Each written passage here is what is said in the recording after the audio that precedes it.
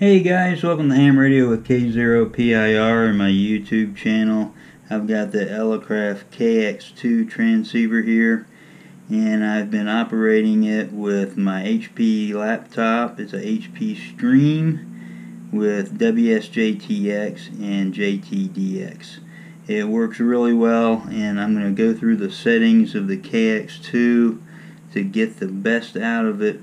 So right now I've got the power displayed, and the battery is pretty weak. I'm going to hit the display again, and that shows, I'm hitting the display button, and that shows VFOB.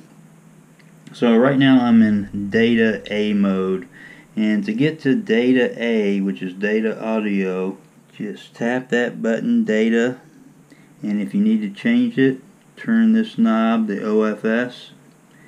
That's PSK, FSK, AFSK, A, and data A, data audio.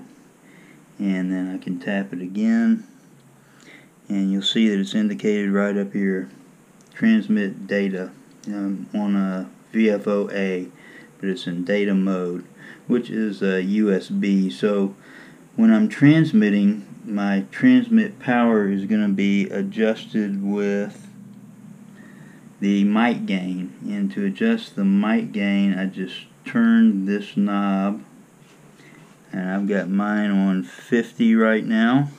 I would start out at about 10 and then see what you need. You can increase it. We want ALC to be 4 bars.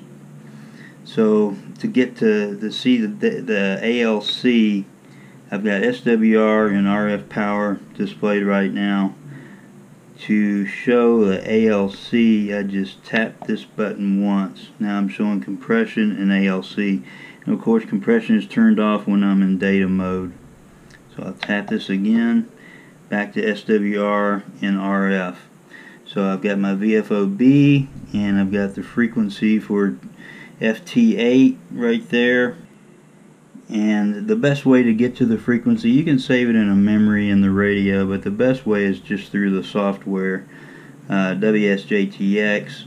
I'll show you how I have that set up a little bit later.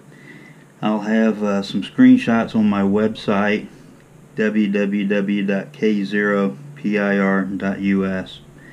So we've got it set up for data right now, and the audio, you want to start out with the audio pretty low, maybe about a 5, and I'll show you that USB sound card that I have. It's a Sabrent sound card for my laptop. It'll plug in right here to the phones and to the mic.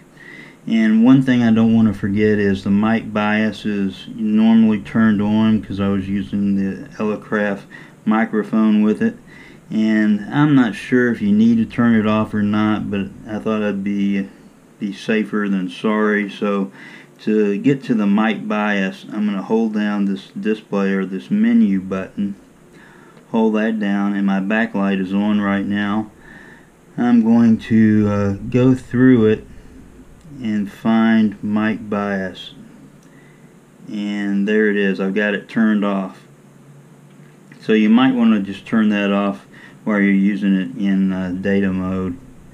Then another setting we're going to go back to is the AGC. I'll show you how I have it set up on mine, and these are just suggested. You don't need to have them this way, but I've got the AFX turned off, and my AF limiter turned to 20 because I have the AGC turned off, and I don't want anything blowing my little radio away.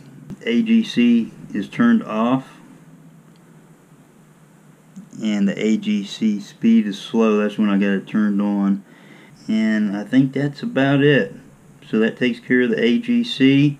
Now my filter, I'm going to hit this to get out of it. Now my filter, I've got it set pretty wide, the widest. I'm going to tap filter and then turn the AF gain knob to the right, and I have this set to 4, and that'll give me a nice waterfall with WSJT-X. Then the next knob here the mic knob. I'll turn it to the right or to the left, and I'm going to save it. I'm going to save the default there. It's got the little asterisk next to it. It's 1.5. That's been working good for me. So that's the filter, and of course we want the preamp. I'm going to hit the display to get out of there.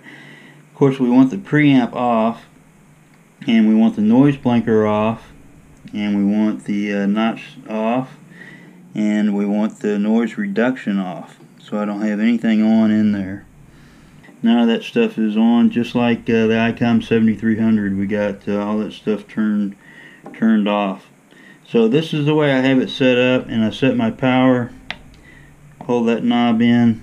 It's at 5 watts. I can turn it up to 7 watts, and it'll hold there, transmit safely. If I want to watch the temperature of the PA, I can hit this button.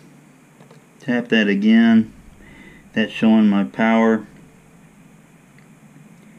And turn it, and this is showing the temperature. Once this gets to 40 degrees Celsius or 45 degrees Celsius, it'll fold back and reduce power to 5 watts. But I've been able to transmit 7 or 8 watts without a problem. I've got a long wire hooked up, a random wire hooked up with a 9-to-1 unknown, and it tunes up really well, so I haven't had a problem with it. But about 8 watts, 10 watts, it gets a little hot and it'll fold back to 5. So that's the way I've been operating it. I'll have some more information on my website, www.k0pir.us. Well, let's try one a little further away. It's a 2, and it might be up there in New York. WE2LEW. Okay, there you go. 5 watts, Elecraft KX2, and 80-foot wire. Hey, thanks for watching. Please remember to like, subscribe, and share. Also, tell your friends. 73 and good DX.